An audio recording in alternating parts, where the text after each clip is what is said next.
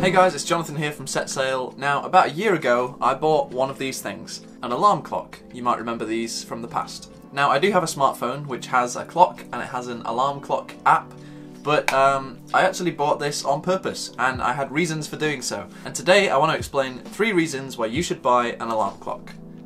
If you want to. I mean, it's up to you, but it makes a catchy title if you say it that way. Reason number 1, it gets you out of bed. That might sound incredibly obvious, but for me, I'm really not a morning person, and I'm also self-employed, which is a deadly combination.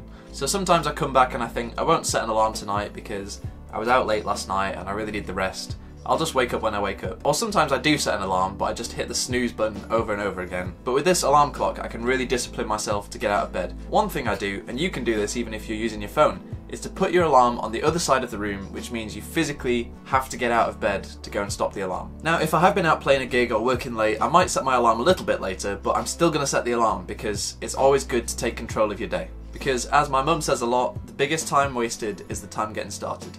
Reason number 2, having an alarm clock means I can leave my phone downstairs.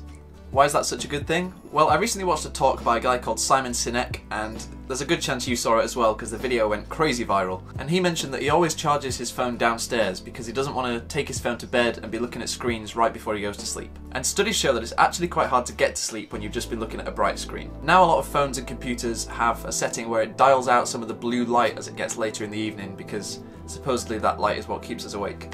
But why not go one step further and not look at any screens just before you go to bed? I recently downloaded this app called To Bed, so it lets you set the time you want to wake up and how long you want to sleep for, and then it reminds you half an hour before you need to go to bed. So at that point I try and close my laptop, put my phone on charge and do something else. For me as a Christian, I often use that time for praying or reading the Bible, but sometimes I'll just read a book or I'll do some writing, anything that isn't staring at a screen. And I can tell you this, when I don't look at a screen right before bed, I sleep way more gooder. And I'm often getting these ideas and then sitting up at night, working on videos or music or designing things physically to the point where I can't keep my eyes open anymore. I mean, I'm like typing away on my laptop and like drifting off to sleep.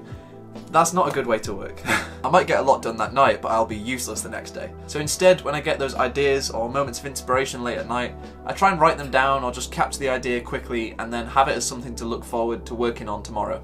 Reason number 3, I don't want the first thing my eyes see in the morning to be a screen full of notifications. Emails, tweets, calendar entries, all big list of things that I need to do, and that's not a great way to start the day. And here's something I've learnt recently. It matters how you start the day. Like, it really matters. And actually, I would go as far as to say that the very first things you do when you wake up set the tone for the rest of the day.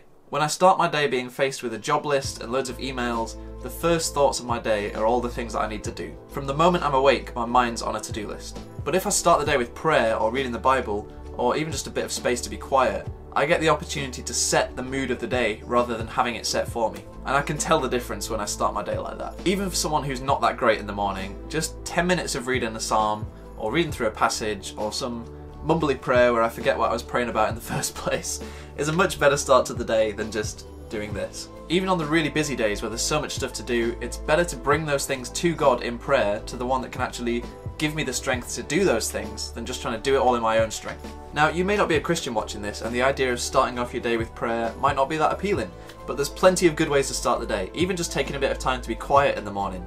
Maybe you just get up and make some breakfast before you jump straight into like reading through your phone.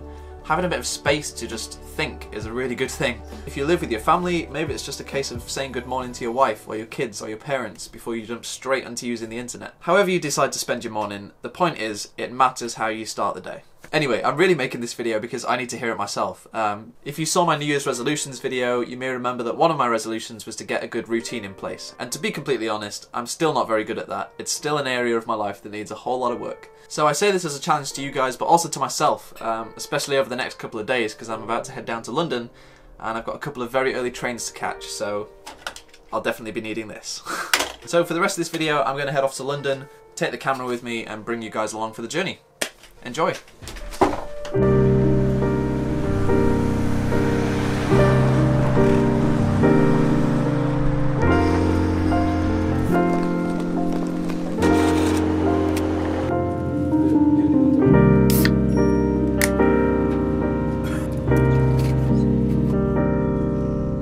Okay, here we are in London. Made it to London Euston. First stop of the day, I'm heading to King's Cross Station. So I've got a meeting this morning and then another meeting tomorrow morning. but the afternoon and evening is free, so I'm just going to go check out London, see what there is to do in the city, have a look around.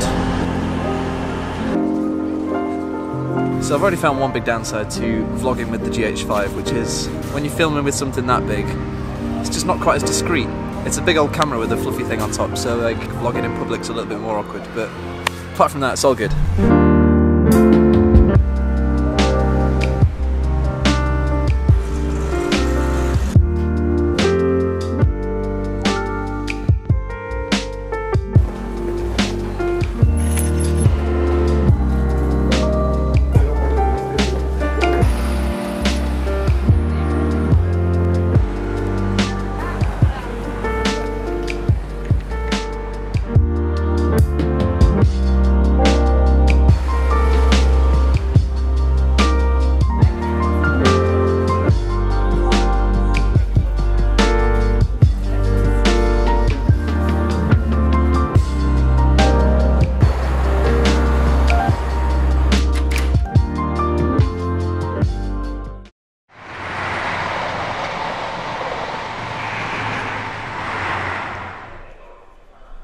Good morning, I'm heading back to London again today for meeting number 2 of this little London trip.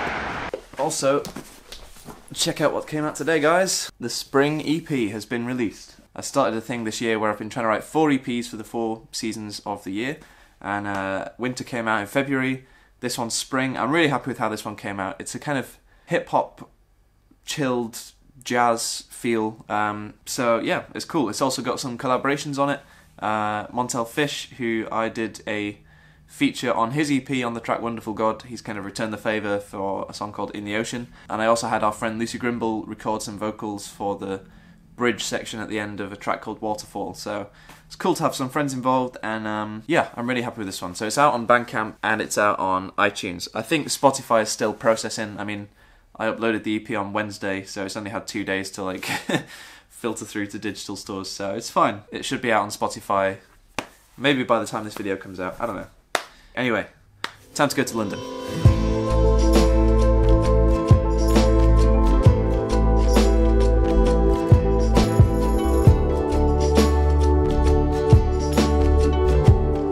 Alright, look who's arrived.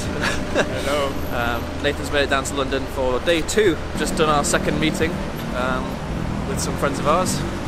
And now we're heading over to the YouTube space in London. Well, obviously in London, in King's Cross. I'm intrigued, I've never been. Yeah, should be fun. I'm going to catch up with some emails and sort some stuff out for the America trip. USA! America! USA!